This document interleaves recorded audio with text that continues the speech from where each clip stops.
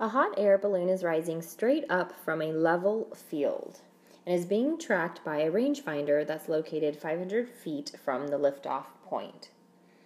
All right, so here we've got the ground, and our hot air balloon is rising straight up. So here's my balloon. Lovely balloon. And it says it's being tracked by a rangefinder that's located 500 feet from the liftoff point.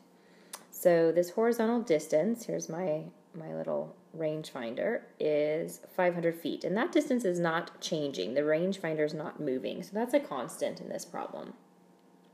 At the moment the rangefinder's angle of elevation is pi-fourths, the angle is increasing at a rate of 0.14 radians per minute. So the question is, how fast is the balloon rising at that moment? All right, so if we were to take a look at the angle of elevation, remembering from trigonometry that the angle of elevation is always measured from the horizontal up, so that would be from the ground up. So if we were to look, try again, sorry about that. If we were to look at basically the line of sight from the rangefinder up to the balloon, then my angle of elevation would be right here. So as the balloon is rising, let's talk about what's changing. So we have several different changing quantities. Clearly the distance from the balloon to the ground, that's going to be a changing value. So there's one quantity that's changing. I can call that x, or any variable that you want. And then the angle is also changing. The angle of elevation is changing. So I'll give that a variable name. I'm going to call that theta. That angle is changing. Now, incidentally, this hypotenuse length, that would also be changing. But if we continue reading, you'll notice we're not going to be given any information about that length. So it turns out that's not going to be a length that we really have to worry about in the problem.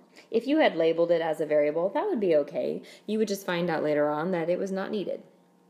All right, so reading again. We know that the rangefinder is 500 feet from the liftoff point. We've already identified that as a constant value that's not changing. And it says at the moment that the rangefinder's angle elevation is pi-fourths. So the angle of elevation is not always pi-fourths, but rather that's going to be just at one specific instant. So that pi-fourths, that's going to be part of our find statement. When we write find blank when blank, essentially, we could say, okay, we're looking for at the moment that theta, our angle, at the moment theta is pi-fourths, we're going to be looking for how fast the balloon is rising at that moment. So how fast the balloon is rising, that would be how fast x is changing, the distance between the balloon and the ground. So that's going to be the second part of the find statement. We're really looking for dx dt, the rate at which x is changing when theta is pi-fourths. Now we also have some additional numerical information that we haven't identified yet. And it said at the moment that the angle of elevation is pi-fourths, the angle is increasing at a rate of 0.14 radians per minute. So that's telling me the rate at which theta is changing. So we could label that as d theta dt. The rate at which theta is changing is 0.14 radians per minute. So that's a rate of change. So the difficult part is over. We've got our diagram that's labeled. We've identified what's constant and what's changing. And we have our find statement. We know what we're looking to find. So now we just need a relationship between the variables in the problem. And a lot of times you see a right triangle like this and you'll immediately think, oh, maybe I should use the Pythagorean theorem. But once again, this length of the hypotenuse is an unknown and we don't have any information about it. When actually we're interested in looking at the angle, we know how fast the angle is changing. So rather than this being a Pythagorean theorem problem, this is actually going to be a trigonometry problem. We're looking at the relationship between theta, the side that is opposite of angle theta, and then this side here that is adjacent to angle theta. So thinking back to right triangle trig or to SOHCAHTOA, we know that we have a trig ratio that will use the opposite and adjacent sides of a triangle, and that would be tangent. So our relationship is going to be tangent of angle theta is equal to x divided by 500. And so now we're going to take the derivative of both sides with respect to time. So we're going to take the derivative of tangent theta with respect to t, as well as the derivative of x divided by 500. So remember, we're using implicit differentiation here. So the derivative of tangent theta is going to be secant squared theta times d theta dt, utilizing our chain rule there. Now the right-hand side, remember, x divided by 500 is the same as 1 over 500 times x. So you can think of this as x to the first power, and the 1 over 500 is just your coefficient, or it's a constant multiple.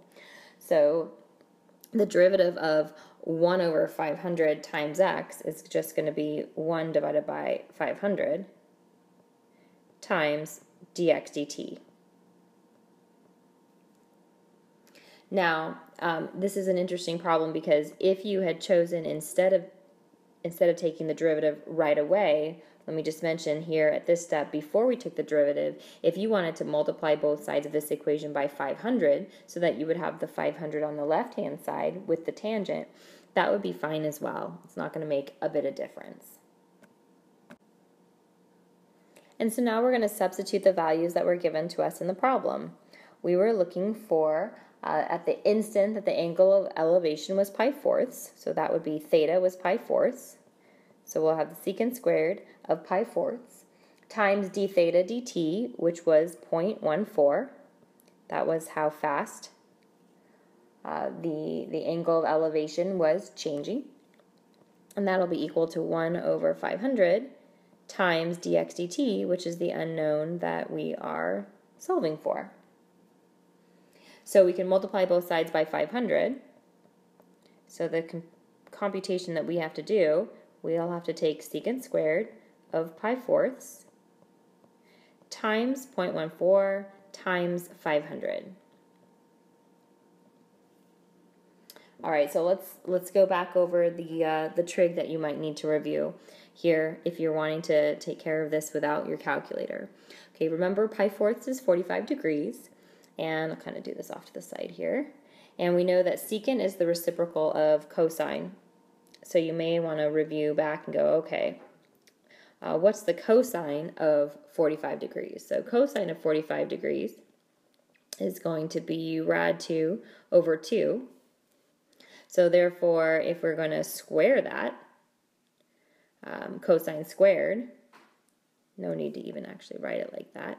Okay, cosine squared, we would take rad 2 over 2, and we're going to square that, which will give us 2 divided by 4, or in other words, that will give us 1/2. So now if we come to our problem, and we want secant squared, that's going to be the reciprocal. So instead of 1/2, we're going to have 2. So this becomes 2 times 0.14 times 500.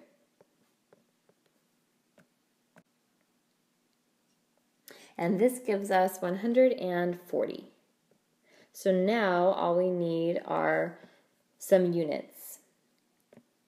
So going back to our diagram and noticing x was a distance. It was the distance between the balloon and the ground. And we were measuring that distance in feet. We can see here because we had our horizontal distance measured in feet.